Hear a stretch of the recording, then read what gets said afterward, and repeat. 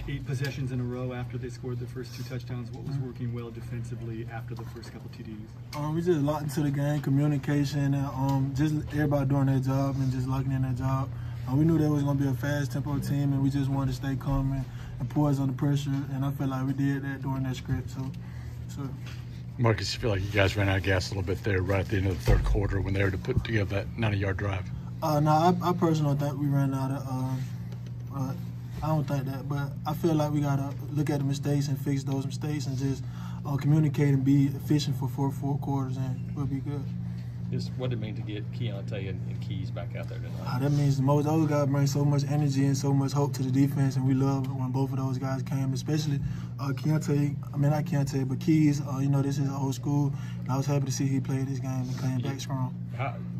Feel like those guys stood up pretty well for being out for such a long time? Yes, I feel like those guys came in and never missed a step. So, obviously, we got to see the film and see where everything was, but first I see those guys flying to the ball, and I loved it. Marcus, teams can get divided if one side of the ball is not playing as well as the other. What do you sort of say to the offense? How do you keep this team together? We're still a long season. We still got 5 more games left, and we still have our goals in front of us. So we just got to buy in and lock in and watch film and be critical of each other and just take coaching and be ready to get better next week. Because we're playing another game at home, and we want to give our fans a win at home. What do you feel like the key is for this defense to kind of keep taking those steps forward?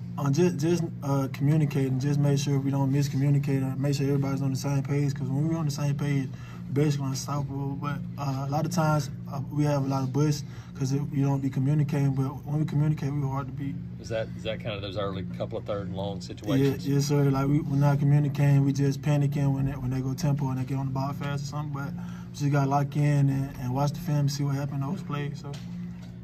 You talked about, this being a tough stretch of y'all's schedule, but, y'all were hoping to get at least 1 or 2 of these games. But just how important is it to finish strong, especially with the next couple games you have?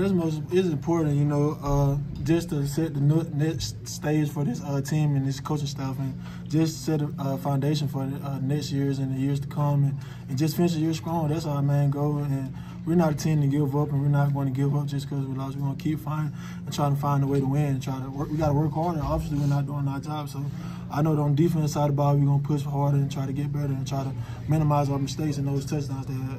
You had a career-high 7 tackles tonight. Individually, what was working for you? Just seeing the ball and just getting to the ball. The scheme Coach Robert put us in is an amazing scheme, and I just do what the play call and just make plays. But trying to keep that going this game and trying to end with a win. Do you feel like you were on the field too long as a defense? Do you feel like the offense's inability to sustain a long drive affected you guys? No, like I said, we like to have the pressure on us anyway, so we love being on the field. This is what we practice for, this is what we train for all summer, and we never have a problem with getting back on the field, so we don't use that as an excuse, and we want to keep getting better, and we got to finish the game all 4 quarters. That's our next emphasis, is just finishing the game now. Because we started out strong. We started out bad, but the middle stretch was strong, and we got to finish strong as well. So.